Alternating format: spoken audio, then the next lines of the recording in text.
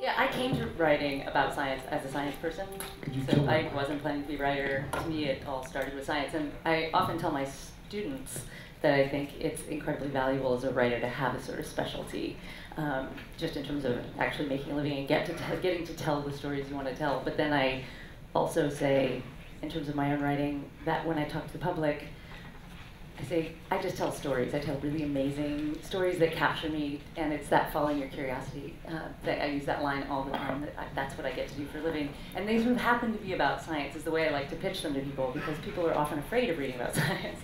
And I think, to me, the fact that I get to write about science is, there's a sort of mission behind it for me. I think it's so important for people to have access to scientific information, in your day-to-day life, whether it's people going to the doctor, voting for, whichever presidential candidate. Science it's always part of the campaigns, and making decisions constantly throughout life has to do with science, but so many people have this enormous sort of barrier between them and science. So to me, this storytelling is it's a vehicle to get people to understand the science that I think that everyone needs to understand.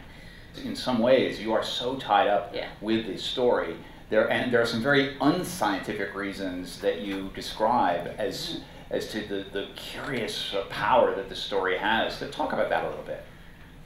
Do you mean the sort of supernatural? Yeah, I mean, those lacks, they understand the world in a different way than I do, that's absolutely. for sure. And so, so the story is about the first immortal human cells that were ever grown in culture, and they were taken from Henrietta Lacks in the 50s without her knowledge. She died soon after. And to her family, they had no scientific background at all. They had no basic education. Her husband didn't even know what a cell was. So when he first found out these cells were alive decades after her death, he thought they had her alive in a lab, in a cell, like a prison cell. That was his frame of reference for a cell. And for them, she was the Lord's first immortal being. If you read the Bible and the description of, immortality in the Bible, to them, she was an angel brought back to life to take care of people and cure diseases and occasionally cause problems if you piss her off. And because they understood that her tissue continued to live. So eventually they came to understand that the cells were not all of her, but they were part of her, and her DNA was in there alive, even though she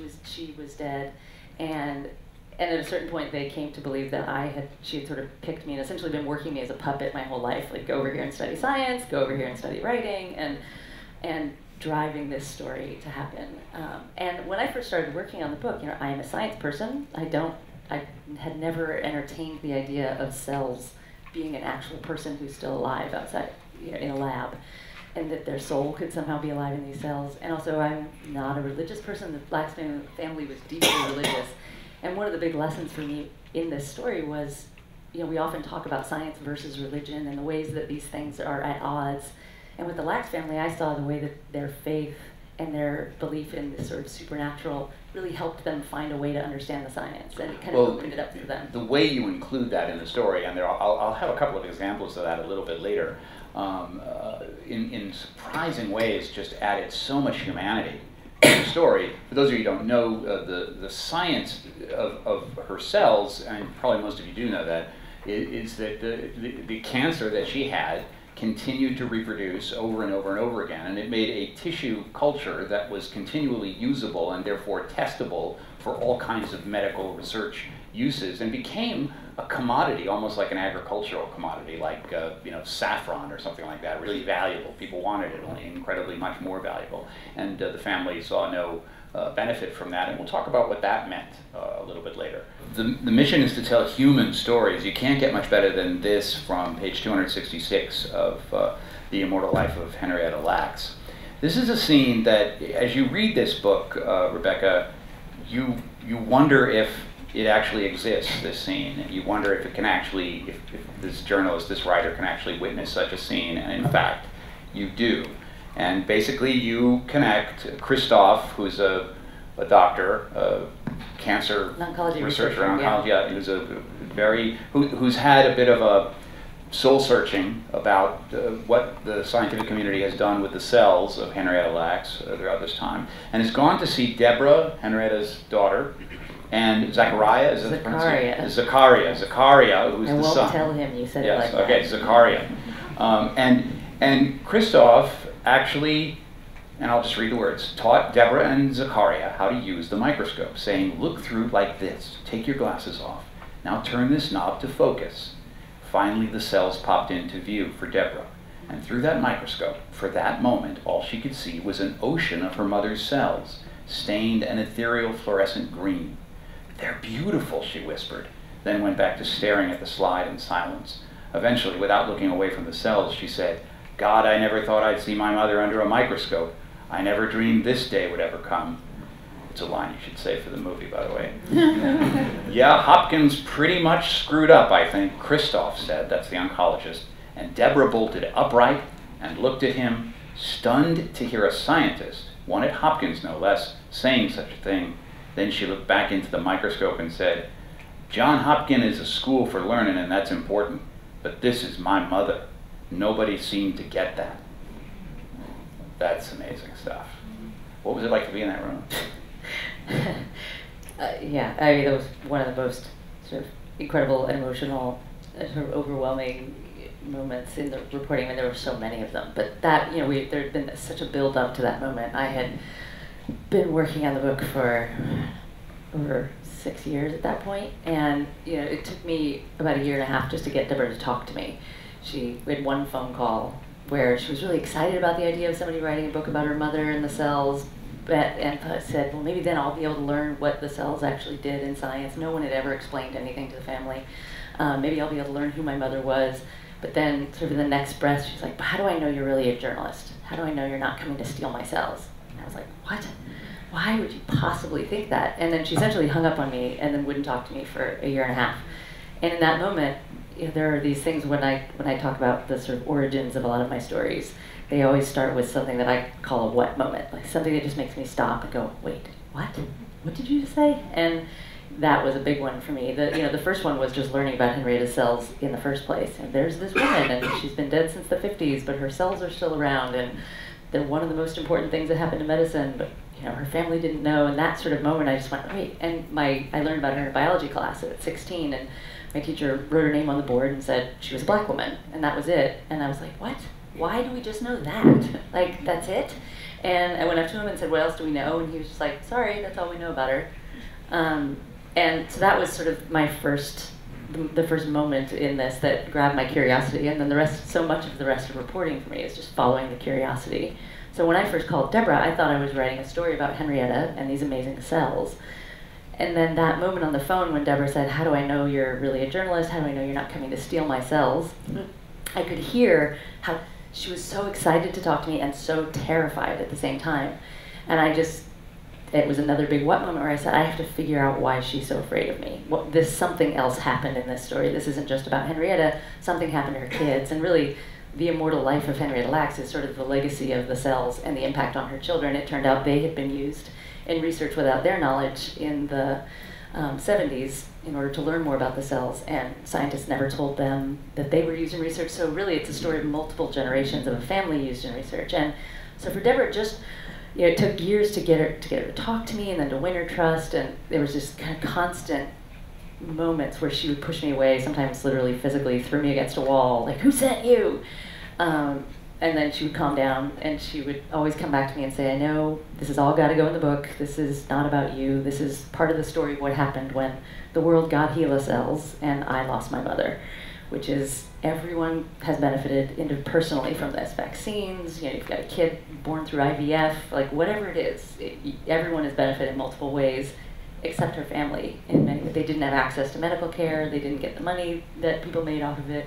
So there was this long process of over years of sort of winning her trust and building up in some ways to that. That was the first of sort of 3 moments that we had together that really changed the story for me and for her. But for her, voluntarily walking through the doors of Hopkins was the most terrifying thing you could do. So in East Baltimore, to this day, if you grow up there and you're a black child, you grow up hearing that you don't go out on the street you don't go out on the streets after dark because Hopkins will snatch you and take you in the basement and do research on you and you'll never come out. And this is something that dates back to slavery time and after that, when there were these things that people referred to as night doctors, and they did do research on African Americans. There's a long history of this, but Hopkins never did that directly, but it sort of, there were a lot of other things it did to engender a lot of mistrust in the community. After the book came out, I did one of my first speaking events there. I walked out of the event afterwards. There was a girl, she was about 13 years old, waiting outside the building to talk to me. And she came up, she's like, I'm so excited to talk to you, I have all these questions. And I said, well, why, I was like, you should have come, it was me. And she said, oh, I can't go into Hopkins because they'll take me in the basement and I'll never go home. And so it's that alive today. I mean, this was just a few years ago. And so, so Deborah grew up in that and grew up knowing they'd done something to Henrietta, and there was a lot of questions about whether they'd given her cancer in order to do the research, which they hadn't. But so for her to just walk through those doors into a research lab took an amount of courage that I'd sort of never really even imagined or seen before. And she did it with this incredible grace, and she was afraid, but it was a beautiful thing. And the moment right before that part you read, she actually saw the cells in a refrigerator for the first time. The researcher opened it, and there were just these hundreds of vials of HeLa cells, and he was explaining to her what these cells were. And he handed her a vial, and she took it, and she sort of rubs it in her hands and starts blowing on it and saying, she's cold because she's been in the refrigerator. And then she starts talking to her mother. She just picks up the cells and starts talking to it as if it's her mother. And then that was sort of the next thing that happened was, he said, let me come show them to you outside of that tube. She also asked the question, I believe, how come they're not black? That was her brother, yeah. And that was, I think for Christoph, that was an incredible revelation. I mean, he didn't, if you don't know what a cell is, and you've grown up in the South, in the midst of segregation, and, it never crossed her son's mind that her cells didn't look black, just like, her skin. And it was a beautiful moment. And Christoph is an amazing scientist. I mean, he reached out to me and said, I had written a magazine article about Henrietta, and he was like, I did my dissertation on these cells. Everything I've done in my career, I did with these cells, and I feel like I owe so much to her. And I'm sort of horrified that no one's ever explained these cells to them. Can you bring them to me, and can I explain this to them, please? And it was a beautiful thing to watch, and he was so excited, and they were just sort of laughing at him at various points because he was so giddy. It was like Bruce Springsteen had just walked in his lab when Henrietta's son walked in. He was just beside himself, and they'd just never been taken seriously before. So there were so many things in that moment that were happening, and I, sort of as a journalist, was just, experiencing all that, and at that point I'd known the family for so long, I knew what this meant for them. If you could reference what you learned about the interplay between ethics and science and law, that's really such a powerful piece in your book. Yeah, I mean, I think in a lot of ways, like Dan said, no book is about one thing, and my book is about a lot of things, and one of the things it's about is communication about science and what can go wrong when it fails. Because basically everything that happened to the Lax family that was traumatic for them happened because someone didn't or couldn't communicate something to them, but also because they, in some situations, couldn't hear it. They were just shut down to asking questions. They were terrified, which was no fault of their own. It's a sort of part of a much larger story. But in a lot of ways, that story is about why it's important that we do what we do, why it's important that readers are open to receiving it. And I think that, everything I write about is usually at this intersection where science impacts daily life, where things get messy, and where there's just no easy answer. And I think the one thing that I've come to with, as I have traveled and talked about this book and this story, is I feel like one of the responsibilities that readers have, being skeptical, which is sort of one of the things you were talking about, I think is essential, but also not demanding easy answers from science. And I hear over and over again, people want me to say, but was this right or was this wrong?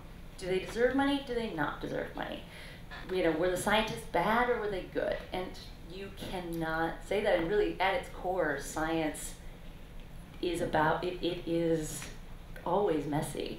And there is never a sort of right, wrong. It's always being revised. Does red wine prevent cancer or does it cure cancer? Does it, and I think the public's demand for, this solid answer with science can often get the public in trouble, and it also, journalists get into trouble because then they want to, they try to answer those questions, and the answers don't always exist. And so I think being open to learning about science, while also being open to the fact that the answers may not be as clear as you want them to be, and they often probably aren't exactly what you want them to be, and that, and when it changes a year from now, that doesn't mean that everything before it was sort of a scam and it was wrong, it means that's how science works. They follow the facts, and this is what the facts are right now, and then somebody goes, oh wait, those facts were wrong. Like that data that we've always believed was the fact, it was actually wrong, and so we revise it. And so science, just like science writing, is all about following the story and being open to where it's taking you.